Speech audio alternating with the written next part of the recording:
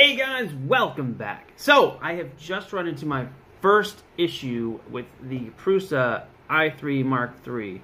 Let's have a look. As we can see here, it says error, MINTEMP. Now, at the top over here, we see this is our extruder temperature and this is our bed temperature.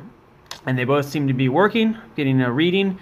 However, I have noticed that every once in a while the extruder temperature will just drop to 0 as if it's not getting a reading at all. So I think that I have a loose connection. Let me back this up here. And back here, if I jiggle this bundle of wires, let's watch this, see if it does anything. I'm shaking it. You can see the temperature just suddenly kind of dropped. There it goes, down to 0. And you can see that after I jiggled the wires there, it's still just sitting at 0 now. Nothing's happening. I'm going to move them again. There it goes. So yeah, if I push it down, it makes a connection and I get my temperature readings back. If I take it back to 0. So loose connection.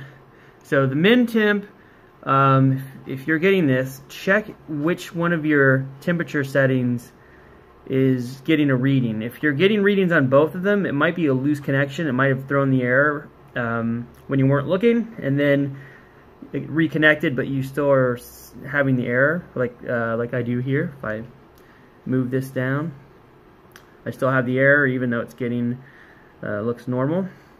So this could be the reason. And once you have the error, it stays on until you restart. And if you restart and it's not getting the connection, the error will immediately come back. And if you start a print and everything is normal and you have a loose connection, the error will come back and your print will stop.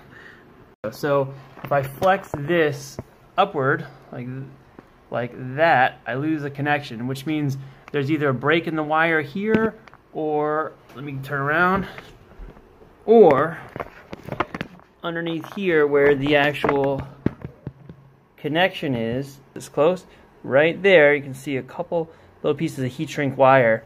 And when I pull this, I can see that that gets a little bit of tension. I'm hoping that something just came, solder just came loose on one of those. That would be good. I'm not talking about this red stuff. I'm talking about these little black wires right there by my dirty fingernail. I'm hoping all I have to do is resolder that and not replace this whole wire, which is not that big a deal, but it's enough of a pain in the ass. I don't want to have to undo all my nice wire wrap here. I'm going to remove these little zip ties right here.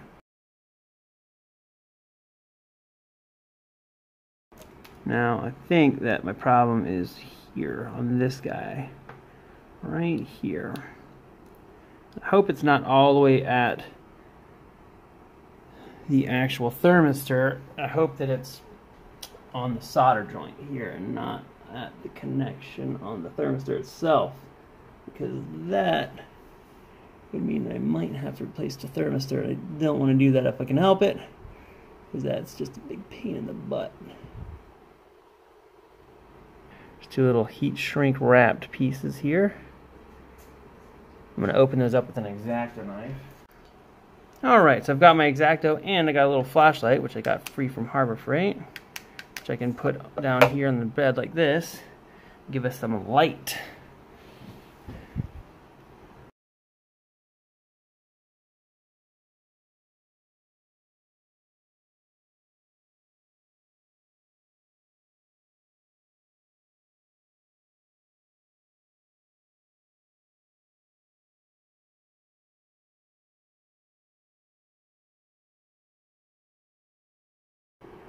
Well, both wires appear to be soldered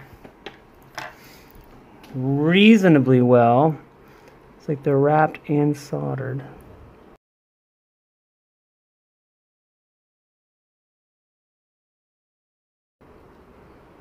Now the reason I think that it is at this end of the connection versus the end of the control box is because I could specifically bend the cable bundle right here, and that would cause the thermistor to turn on and off, so without affecting the other parts of the cable, which is why I don't think the loose connection is at the other end, if anybody's asking that right now. The solder joints on here are very small. However, they do look like they're soldered. They are connected pretty positively. So hopefully the thermistor itself isn't giving me a bad reading here. So if I move all this around and I tug on these wires and move this back and forth, nothing seems to happen. The thermistor keeps its signal and everything up here is fine. However, if I hold all this still, I'm just going to try to do this. If I hold all this still so that none of this is moving, and then I flex the cable bundle up here, then I lose signal to the thermistor. So it seems like there must be a break in the wire somewhere in this area. So I'm going to back this wire out of the housing here and out of the cable wrap, and just snip off a section and resolder in a new piece back down to the thermistor. And I think that's going to solve the problem. I'm just going to cut these right here at that connection, real gentle like. Now, out of curiosity, I'm going to see if I strip this down a little bit, if I can actually pull out the wire and see which side is.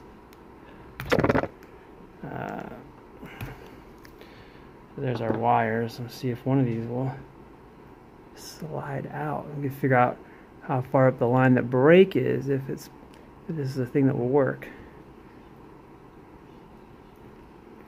And it does not look like it's going to work. So we'll go ahead and just try to work this. What I'm going to do is work this out of the housing here. So you can see I've backed out a pretty good chunk of this wire, and I'm going to basically snip off right about here, I think is good. And then I will strip this down and resolder in a new piece of wire. Looks like this. It's a little bit beefier. It might be too beefy, but we'll find out. Alright, so I've soldered in this new jumper wire here. I am not going to try to route this back through. I'm just going to zip tie it to the housing here just for now. If it works good, I might re-solder this in a cleaner way, but honestly, I don't care. I just want it to be fixed enough to make my prints. So I'm going to go re-zip tie all these pieces back together and we will test it out. Alright, we are around the front and switch this on. See if we get our error here.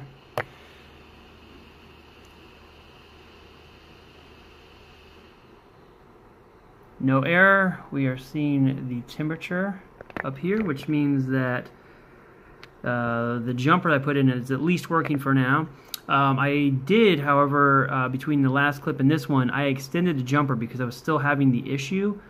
And now it looks like it might be alleviated. So right now I've got a big chunk of wire hanging down that I'm just going to zip tie to the other cable bundle. I'm not going to try to tuck it in there. And then we'll start a print, see how it goes. Alright, so we are printing again. I'm going to assume that the fix worked. It looks like it is doing what it's supposed to, and it has not done this since yesterday. I've tried like a dozen times and it's not been working. So this is good. May need to adjust the level here. See, I got a little bit of a loose filament. So here's the setup right now. This is not optimal how I'd want to do this, but it's it seems to be working, and eventually I will get the proper wire and rewire this whole piece and tuck it back into the housing. I say that now, but I probably won't if this continues to work. We'll see.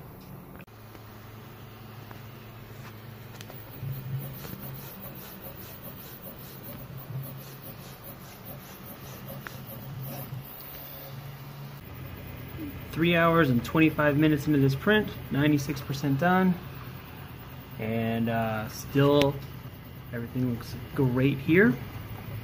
So I think we're in good shape. Alright, so that appears to have fixed the issue. I have been running this thing for a little bit now, and there seems to be zero issues with the thermistor losing connection and giving me a 0 temperature reading, which is good. Now, this isn't the optimal fix, obviously, with that wire on the outside of the cable bundle isn't what I would prefer, but I didn't want to experiment and take everything apart and just to find out I did that for nothing. So now that I know this works, when I have a few moments, I will, get that thing, that wire tucked back into the bundle with everything else, and it should be good. But it looks like it's going well now. So if there's any issues after this video that are related to the same thing, I will put a note below.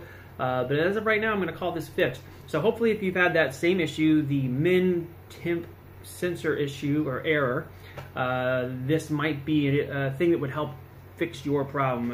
If so, let me know. If not, and you have a different solution, put it in the description below so other people can see it. But anyway, thanks for stopping by. Good luck, and I'll see you kids soon. Later!